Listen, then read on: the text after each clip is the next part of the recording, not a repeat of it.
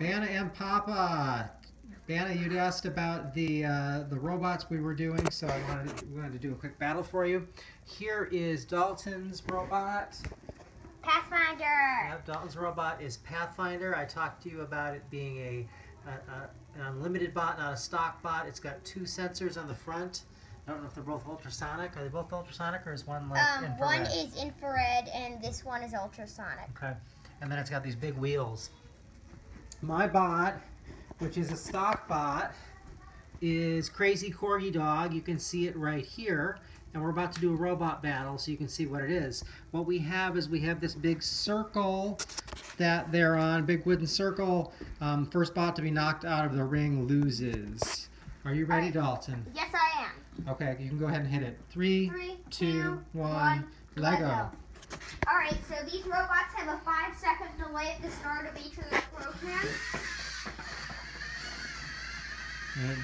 And it looks like really quick off the bat, Dalton's robot managed to catch my robot. It's got it on the side. Sometimes these matches end up being a lot of running around in circles. I don't know if my robot's going to escape or not. My robot, based on its program, doesn't see Dalton's robot, so it is trying to turn actually. While Dalton's robot is trying to push my robot, it can see my robot. It's trying to push my robot off the edge. Yeah, based on what it's running right now, it looks like it is. It could possibly not be seeing anything, but it's looking like it.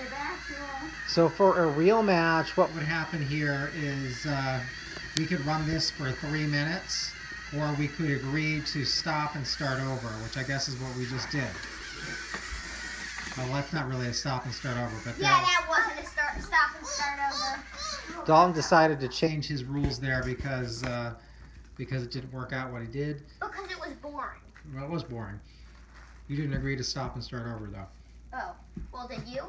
No. All right, we're gonna try this again. 3, 2, 1, Lego.